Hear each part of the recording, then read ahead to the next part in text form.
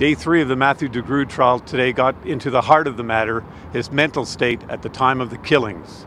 Defense lawyer Alan Fay called 2 psychiatrists to discuss de Grood's state of mind when he killed 5 people at a Brentwood house party. Among those was Dr. Alberto Choi, who said he could not tell exactly what mental disorder de Grood was suffering from, whether it was schizophrenia or something else, but he was definitely psychotic at the time of the killings and did not know what he was doing was morally wrong.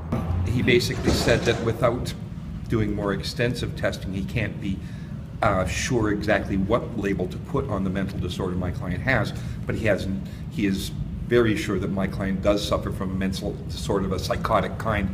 And when we say psychotic, we mean that's associated with disconnection with reality. The psychiatrist testified he considered the possibility de Grood was faking, but he was able to eliminate that possibility.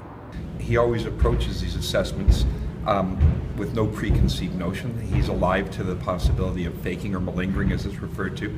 And at the end of the assessment, as a result of hearing everything he did and comparing it with all the information he had, he was satisfied that my client was not faking, that there is no malingering taking place here.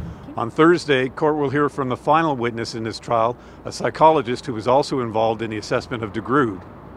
Reporting from the Calgary Court Centre, Kevin Martin.